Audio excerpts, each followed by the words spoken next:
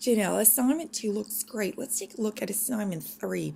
Well, the left side set there, the left backdrop could be darker to make the swatch look lighter in value, and go with a blue, as that's the complement of yellow, and your swatch is a shade of red orange, and you need that to look more yellow like the other swatch, which is a tint of orange. Now in that case, I think you want to add red to the swatch, and you also want to make it look darker, so you need a very pale background, and I'd suggest cyan, red's complement. Now on the right side, I understand your use of yellow to subtract yellow from the swatch on the left. On the right, I'd say you want to add yellow, which means maybe use the complement of yellow on the digital wheel, which would be a blue. Megan, you have got this theory down. All of the colors meant to match do, and the theory is working. Congratulations. I guess I'd say with your right side set in assignment 3, it would be nice to see you working with hue.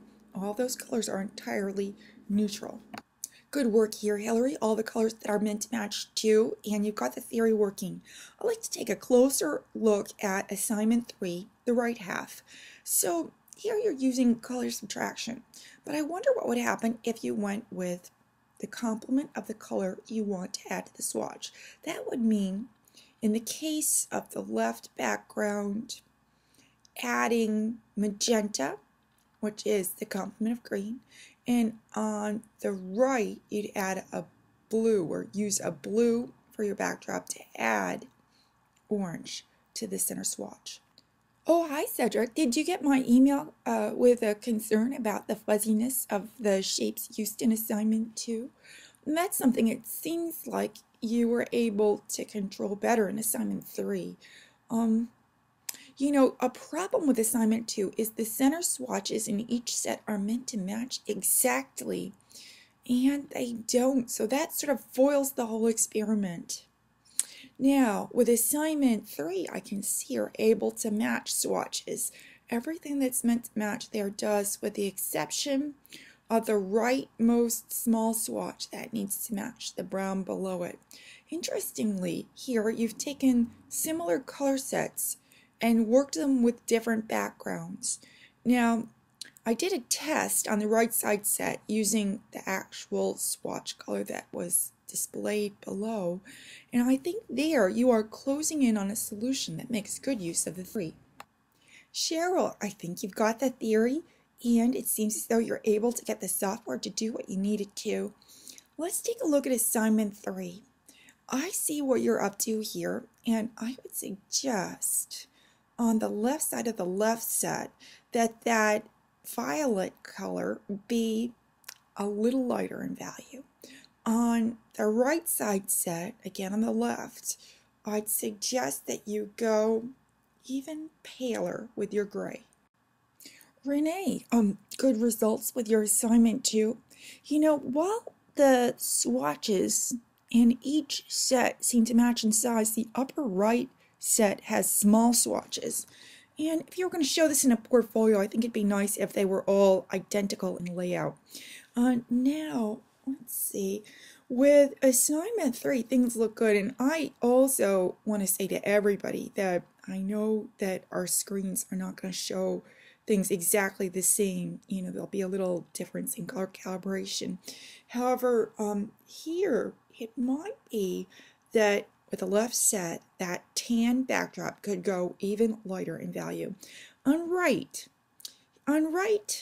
the left side with the backdrop, instead of a blue cyan tone, I would try a green cyan one, because what you need to add to the center swatch is a red that's leaning in the direction of magenta rather than one that's leaning in the direction of orange. And on the right side, I think I try to use the backdrop to add blue rather than to add cyan. Crystal, everything that's meant to match here does, and you've got the theory too. Now, let's see. I want to talk about assignment 3. On the left of the left set, I think your backdrop could be a straight blue. There it is, cyan blue in hue. And on the right, I'd say what you need is a yellow backdrop. You need to use color subtraction there and get yellow out of that green color. Hi, Joe. Nice colors with your assignment 2. You know, if there was one set that might work better, it might be the bottom left. Let's see, I want to focus on assignment 3. And let's see, you know, those center swatches, the one on the left is more of a red-orange and the other one is a straight orange, which might indicate that you could use a blue on left or a cyan on right to actually shift the hue. I will grant you that you've brought these colors a lot closer together than they appear to be at the bottom where the swatches are juxtaposed. Now, on the right side set, looking at this in Photoshop on my screen, those blues are pretty darn similar to begin with. I see that they're not exactly the same. And the effects of the backgrounds do make them look the same. Kathleen, everything that's meant to match does. In assignment 2, I rather like your bottom left set there. Now let's look at assignment 3. With the last set, you're going in the right direction in an effort to manage saturation. However, it's not there yet. I think the right side backdrop could be even less saturated to let that center swatch there look more saturated. What about on the left?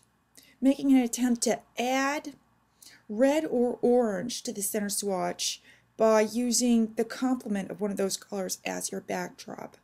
And on the right side, you know, I think that right side set is showing the swatches to be more different looking than they look when they're juxtaposed.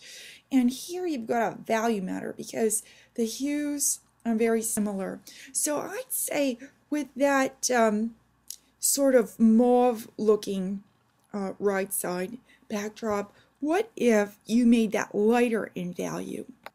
Well, hi, Lana. You know, I'm looking at your assignment too, and I think you're on the right track. However, the center swatches with the bottom 2 sets are not matching exactly, and you probably understand how that's essential. If they don't match, we don't know if the results have been achieved. They certainly haven't been achieved fair and square. So manage your color picker. Now, in assignment 3, the left set looks great. On the right side, let's see what you could do. I think on the right backdrop, you want a green. You want to try to add magenta to that gray center swatch. Further, you need to manage the value, which would be a matter of letting the backdrop be lighter in value. Patricia, all colors that are meant to match here do.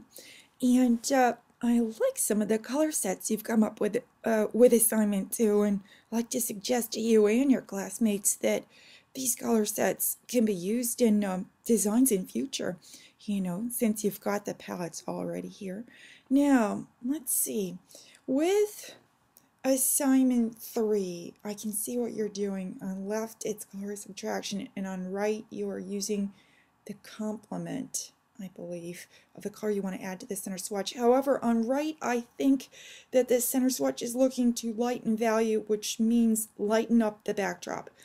On right, I would say with a left background, you want to be subtracting blue.